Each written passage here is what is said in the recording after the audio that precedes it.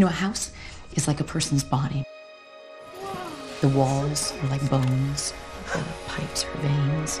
It needs to breathe, needs light and flow. And it all works together to keep us safe and healthy inside. Every house needs a heart, and this is ours because that's where we spend the most time together. He said it was haunted. Those are his words. Heck. Does he talk to you, Cheryl? Did he tell you what happened that night? He just lost his wife. He hasn't said shit since. Then explain yourself. Finally, please. You scared? Do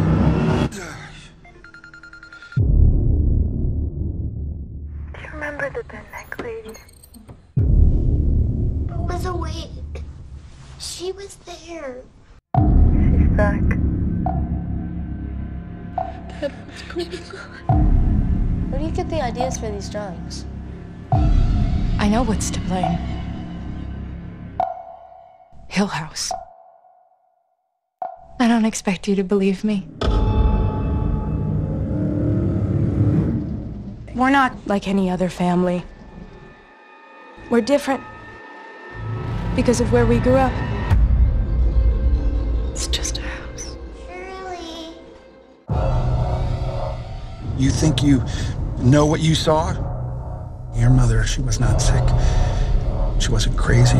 Neither was your sister. Neither is your brother. Neither are you. How can a house have that much power over people? That house is the most dangerous place in the world for all of us.